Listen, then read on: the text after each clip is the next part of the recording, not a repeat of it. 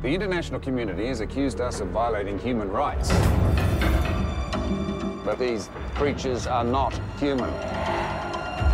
We do not share the same DNA. We don't know exactly what they are. This only reaffirms this government's commitment to keep these subhumans within the zone. Can we just accept that they are not sub-anything, but people? What you're really talking about is the forcible removal of innocent people from their homes.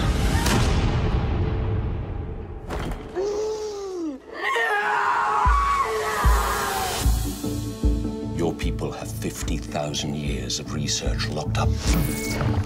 I need your help to unlock that knowledge. You can heal. You can see things.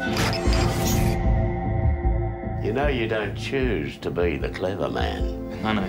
You get chosen. Your brother is going to be mighty pissed off. He's been waiting for this day all his life. We have given the subhumans every chance to become one of us, and we've been repaid with blood and terror. I want the zone cleared. We're being hunted like dogs. Get them out! More people are gonna die unless you act. Why should I care what happens to some fucking subbies? That's your job, clever man. Time for you to step up. Today is the day we take back what belongs to us.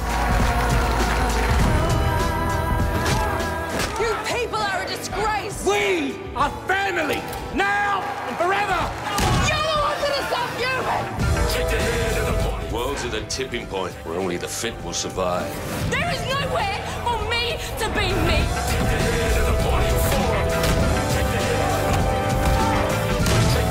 The time for change is now.